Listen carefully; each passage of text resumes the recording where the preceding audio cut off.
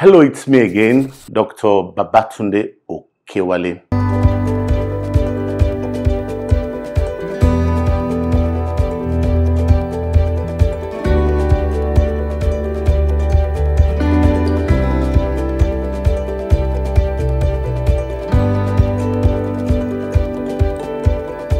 Today we'll be talking about understanding semen analysis result. The reason why I want to talk about this today is I have a lot of clients that send me their semen report from abroad. They send it through the WhatsApp, through my email, and they want to know the interpretation of this result.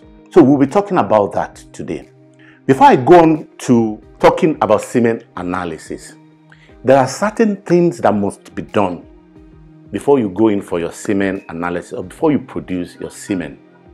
The number one thing is you must abstain for 2 to 3 days before you produce the semen. And the production preferably should be by masturbation. Condom collection, especially the normal condoms that is used, is not allowed. The reason is there are a lot of spermicides inside the condom that could kill off the sperm.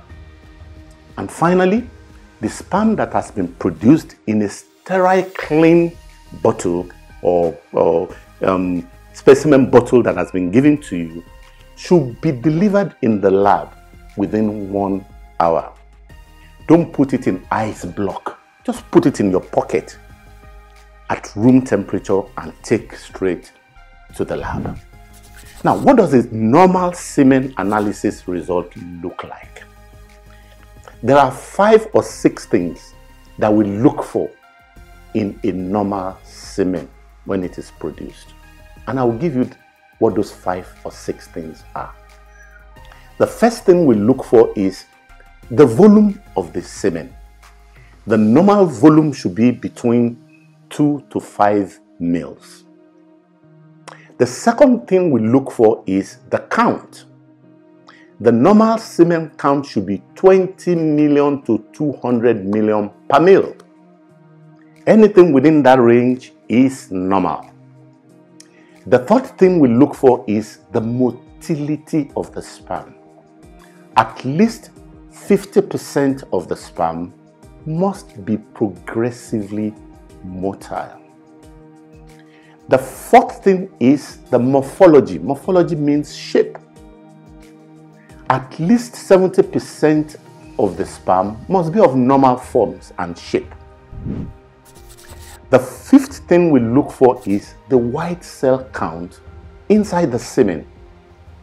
White cell count is a reflection of whether there is infection inside the semen or not. Anything less than 1 million per mil white cell count, we discount it, it doesn't matter. Anything above 1 million suggests that there might be infection in the semen. And finally, we look for what we call liquefaction. When a sperm is produced, it is thick and gelatinous. But you expect within 30 minutes that sperm that is thick and gelatinous should have liquefied. It should become liquid. So within 30 minutes, that should happen. So that's the normal result. Now, if we look at all those parameters that I've spoken about, when you take a semen analysis result, you start looking at it, then you start analyzing it. The first thing, let's go to the first thing, the volume. We've already said the volume should be between 2 to 5 mils. What if the volume is low, is less than 2? What if the volume is 1 mil? What could be the possible causes? That's what we'll be thinking about. It could be due to one, that the man was under high stress during the production, such that he's so afraid that he couldn't ejaculate properly. It could be due to spillage during the collection process. That's another cause. It could be due to retrograde ejaculation. That is, some of the sperm, instead of coming forward, went backward into the bladder. We know the causes of those things, and we will discuss that later. It could be abnormality of the prostate. and the seminal vesicle.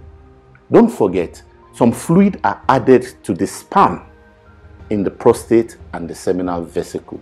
So if there's abnormality there, then the volume will be low. We've talked about low volume. What about high volume? What about a man who is producing a sperm volume of 10 mils? That's too high. What could be responsible for that? Most of the time, the causes of high volume sperm is inflammation in the reproductive tract.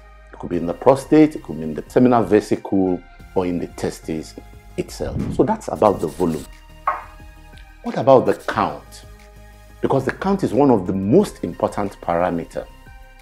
If you have a low sperm count, basically what it means is the count is less than 20 million. We've already established that the normal sperm count is between 20 million to 200 million. So low sperm count is called oligospermia. What about no sperm?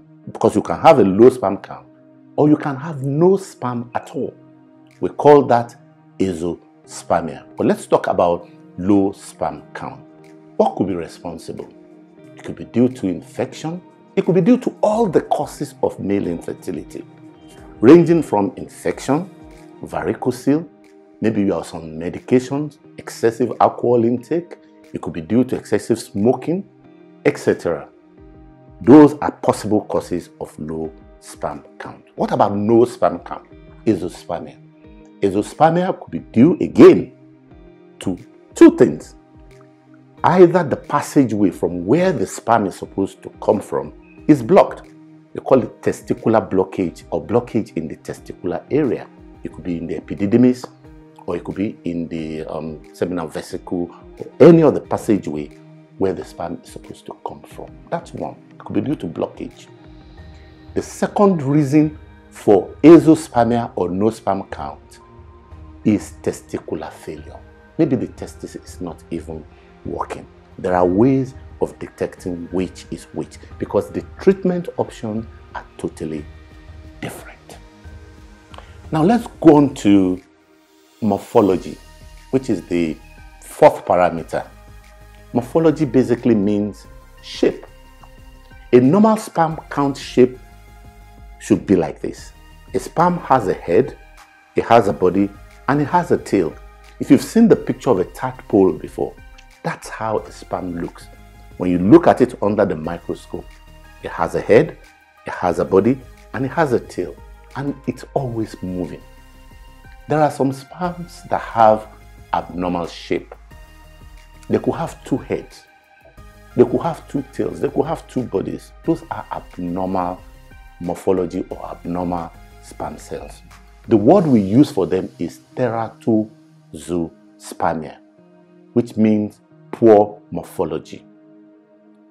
The important thing is at least 70% of sperm should have normal forms. The fifth thing is the white cell count that I talked to you about earlier. Anything above 1 million white cell count that you can see in the sperm per mil suggests there's infection. We call that leukocytosemia. That is leukocyte, which is white cell count, in the sperm. So you need to send that sperm for microscopy, culture, and sensitivity to try and find out which bacteria is in there. And once you get the bacteria that is in there, it should be appropriately treated. Finally, the sixth thing is the liquefaction. Like I mentioned earlier on, most sperm within 30 minutes must become fluid. And if it does not liquefy within 30 minutes, then it means there are some problem in the prostate or in the seminal vesicle or in the bulbourethral glands. I'll quickly talk a little bit more about that liquefaction because I found a lot of couples that, or women that phone me and say, oh, whenever we make love, the sperm comes back out after some time again. That is liquefaction in action. When the sperm is produced, it is thick, gelatinous, and it is deposited in the vagina. That's the liquid that is carrying the sperm cell. The sperm cells themselves, you cannot see with your naked eye. You see them only under the microscope. They swim. So immediately the semen is deposited in the vagina, the sperm cell swims away. They swim inside the cervix, go inside the womb looking for eggs to fertilize. What is left behind is the seminal fluid, and it must liquefy within 30 minutes. So don't be too worried if after some time, after making love, you start seeing fluid coming out of the vagina. Now, I've mentioned all these things, the parameters, etc. I must put a caveat here. It does not mean that pregnancy cannot occur if any of these figures I've given you are not totally within the range. Pregnancy can still occur, but we would prefer that your semen analysis is normal. For example, let me pick on the count, because that's one of the most important parameters, the sperm count. We've already established that a normal sperm count should be between 20 million and 200 million. Let us assume a man comes to me and says my sperm count is 30 million and there's nothing wrong with my wife. How long will it take us to get pregnant? I can confidently tell them that if you keep trying, having regular unprotected intercourse, there's chances that you will get pregnant within 1 year is very high. So I'll give them 1 year. But let us assume another man comes to me and says my sperm count is 20 million and there's nothing wrong with my wife. The statistics tells me that they will get pregnant if they're having regular unprotected intercourse within 3 years. If a man comes to me and says my sperm count is 10 million and there's nothing wrong with my wife, how long do you think it might take us? Again, if they're having regular unprotected intercourse, I'll tell the person that the statistics tells me it will happen, but it might take 6 years. And if the count is 1 million, it might take 12 years. So you will see straight away that the lower the count, the more difficult it is to achieve pregnancy. Not that pregnancy cannot happen. So I hope you've learned a little bit about understanding what the semen analysis result is all about. If you want to know more about it, I've written 2 books, and both books are available on Amazon. The first of them is called How to Get Pregnant and Have a Baby. It's available on Amazon. The second is called The Art of Making Babies. It's a patient guide to in vitro fertilization. Both are also available in Nigeria on all our social media pages. You can order them. You can contact us on our website, www.stiiveshealthcare.com. Thank you for listening. Please kindly subscribe, like, and share this video. God bless.